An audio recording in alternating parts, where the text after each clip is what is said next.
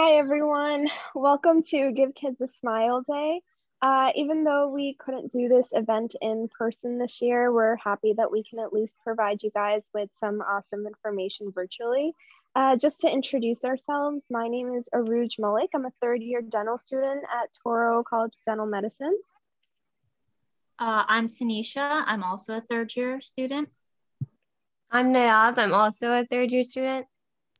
And I'm Esther, and I'm also a third-year student. And we're really excited to be here with you guys. So before we dive in today, I want you guys to take a second to look at this photo. And I just want to see what's the first thing you guys notice. So did anyone notice he's missing an eyebrow? I definitely didn't notice that he was missing an eyebrow until someone else mentioned it. So this kind of just goes to show how important dentistry is. And the first thing we notice about people are like their smiles, and it plays such an important role in how we feel about ourselves. So what does dentistry encompass? So a lot of people think dentistry is only about science, but it's so much more than that. I saw this picture once that, said the word dentist encompasses doctor for the letter D, and then it had like engineer for like the letters EN in dentist, and then IST was kind of standing for artist. So that was kind of interesting. And there's also like this humanism aspect to dentistry that involves the idea of helping others and achieve like a better self-esteem and working on improving their oral health care. So we know like dentistry helps people get better smiles, but there are many other reasons to consider dentistry. So for example, there's technology, becoming involved with scientific advancement of dentistry. So you're going to see later on in the presentation, we're going to talk about something called 3D printing. There's also, you get to be creative, you get to put your artistic skills to use, being able to like build up a tooth after it fractured or cracked, maintaining aesthetics so people feel comfortable with their own smiles. And you're also like detecting disease. We don't just look at the teeth, we look at everything around like the head and neck area. And a lot of diseases have oral manifestations. So we could be like the first line of help for those kind of people. And we can be our own leader. You can own your own dental practice and be your own boss. Okay, so if you were to Google dentistry, this is probably the definition that you'd find. So I'll read it for you. Dentistry is a field of medicine that consists of diagnosis, prevention, treatment, rehabilitation of diseases, disorders, and conditions of the mouth. So that is a bit dry of a definition, I'm sure, but there are a lot of cool fields within dentistry itself. We don't just look at the teeth, we actually get to look at everything from the neck up. In terms of pathways in dentistry, there are many specialties that you can focus on depending on your interests. Okay, so now we're going to go into some of the areas of dental practice and treatment.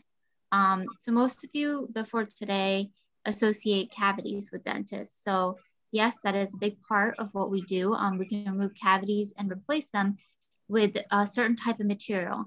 And we're responsible for preventing them. And that's by teaching good instructions on how to brush and making sure we give the right information to keep teeth nice and clean while home.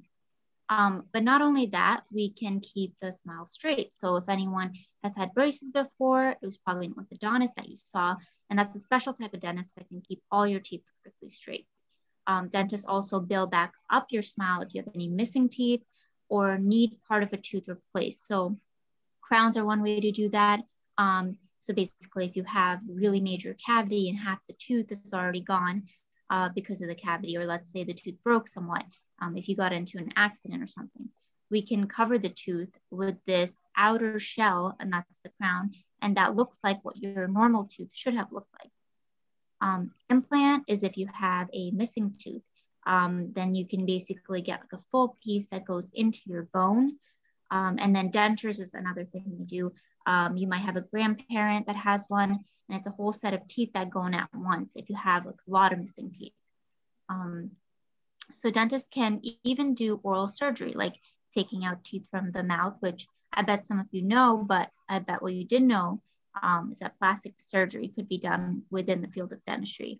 So even though most people think only plastic surgeons can do plastic surgery, even specialized dentists like oral surgeons can do it. So for example, if someone got into a major accident, their entire jaw broke in half, or they broke their nose, to fix that up, it would be plastic surgery that oral surgeons do also. So they would need to get special training after dental school to be an oral surgeon. Another cool thing is that we can use lasers. I know there's a new technology that allows lasers to even take out cavities, but here at the dental school, we use lasers to remove or reshape gum tissue. So if someone has a gum problem, that's a really good thing to use. Dentists can also search for clues about your smile. So if you've ever seen any crime scene TV shows, you may have come across detectives using dentistry or a forensic dentist solving crimes. So what do I mean by that? Well, maybe there was like a bite mark found at a crime scene. So a dentist could try to match those marks that were found to dental impressions of different suspects. So impressions are basically like a record of someone's teeth, so they can match those up and see who the suspect, look at all the suspects. As you can see, dentists can do a variety of different types of things most people don't usually think a dentist does. So it's very inclusive. And so we're just gonna go a little bit into what we do in the dental school here. So the first 2 years we work in a simulation lab, and that's basically, if you can see the picture here, a student is working on a mannequin, which is kind of like almost like a person, because we have the teeth in there, and we can practice dentistry on that model.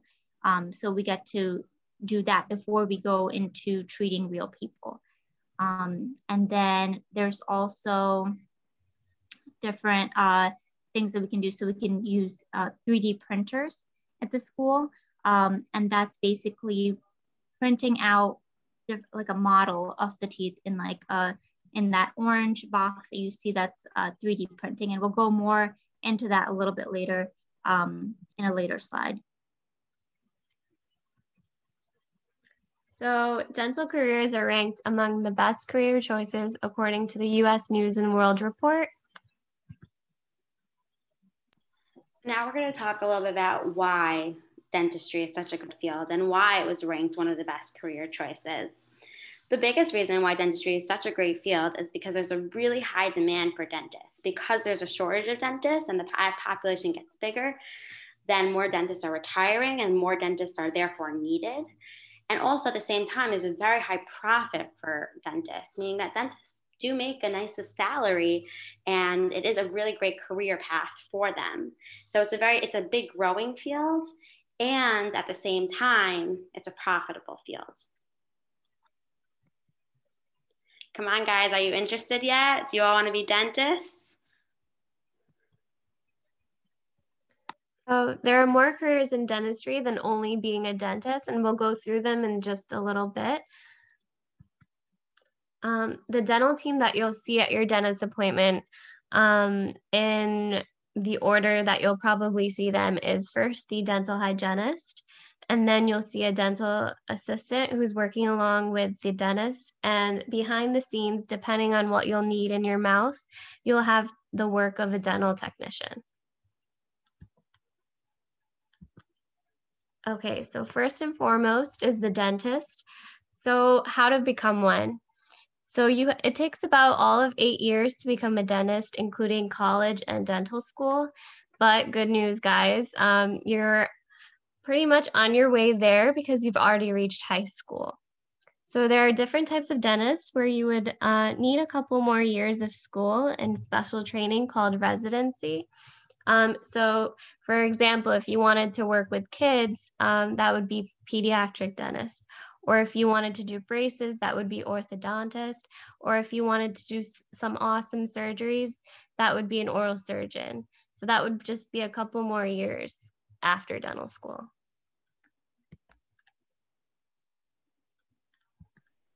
All right, so let's talk about the dental hygienist. So when you visit the dentist dental office, a lot of times they'll do like a cleaning for you. Even though a dentist can do your cleaning, most likely you'll be seeing a dental hygienist for that. And the road to become a dental hygienist actually has a fewer years less compared to becoming a dentist. So instead of college, you can go straight to a 2-year dental hygiene associate program or a 4-year dental hygiene bachelor program.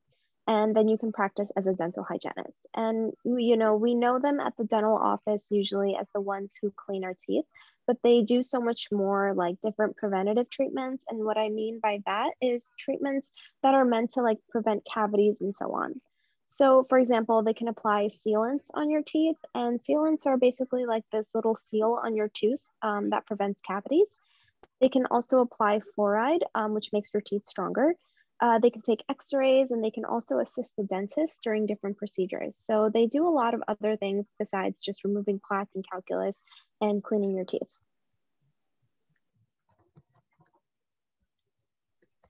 Okay, now we're going to dental assistants. So a dental assistant, basically, as the name applies, is someone who assists the dentist. So to become one, usually you would get hired at a dental office, and then they would train you right there.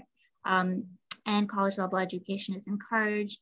And sometimes there's a dental assisting education program. And basically what a dental assistant does, they schedule appointments for the dentist, they prepare the patients for treatment, taking blood pressure and pulse before the appointment starts, helping the patients with instructional materials. So like giving them information on how to brush and floss, giving them the little baggie with the toothbrush and floss sometimes, even though a dental hygienist or a dentist themselves can give that, the dental assistant, they usually is the person to do that.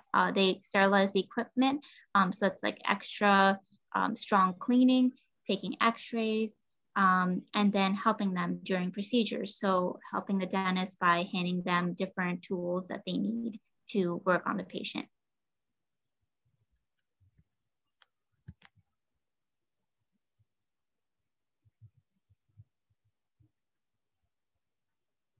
Okay, the next thing we're going to talk about is a dental technician. So a dental technician is actually a really cool field because it's really behind the scenes and a lot of people don't even know that it exists. In order to become a dental technician, one has to graduate from high school, and they can either become it one of two ways. Either work in a dental laboratory and then by default, just from that experience, do it. And then also, they could also do a 2-year accredited program.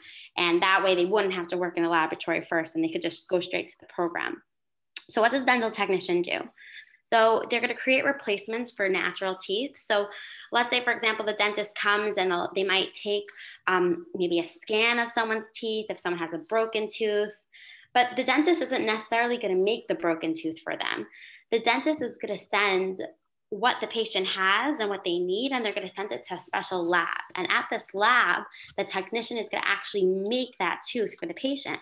Once the dental technician makes that actual tooth, then they give it back to the dentist, and then the dentist places it in the patient's mouth. But you really need that dental technician who's going to be making the fake teeth in the lab. So like we spoke about, they can make different crowns, which is like a cap on the tooth. They can make special models for the dentist in the office, and they could basically make just different appliances that could really help people have a beautiful smile and mouth. So now we're going to talk about, I'm going to show you a little bit of a video, and the first thing I'm going to show you is how someone could take a digital scan of someone's teeth. So instead of putting like this goop in your mouth that makes an impression of someone's teeth, I'm going to show you how you could do it digitally.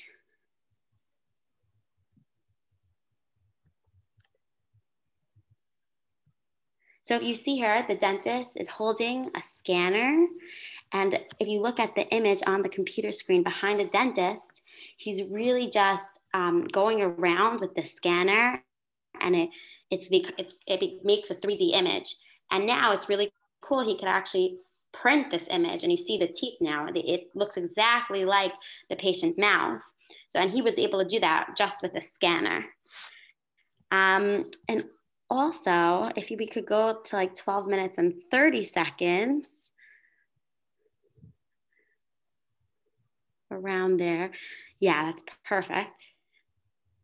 So this is just to give you an idea about 3D printing. I just want you to see what this is, that we see this isn't exactly how we do it in the dental office, but you see that we're building something basically almost out of nothing, and we're 3D printing it. We're making this object into like a real object. And if we could go scroll down a little bit further down, it shows what our 3D printer is in school.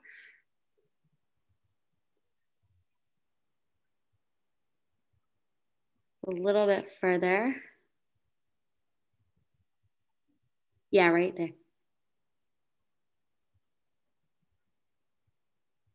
This is just another example of 3D printing.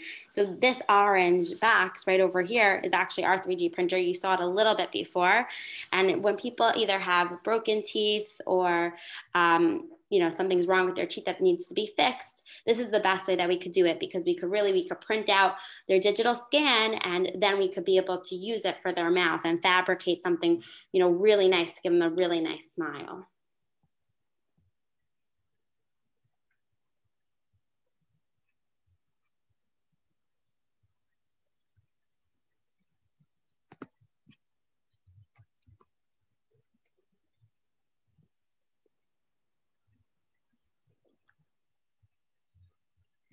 So guys, if you're interested in dentistry, some things that you could do now is either you could shadow a dentist. Some places have pre-dental programs. And if anyone has any questions or wants to learn anything more, feel free to ask us now or in the chat, or you could email us at tcdmcommunications@touro.edu.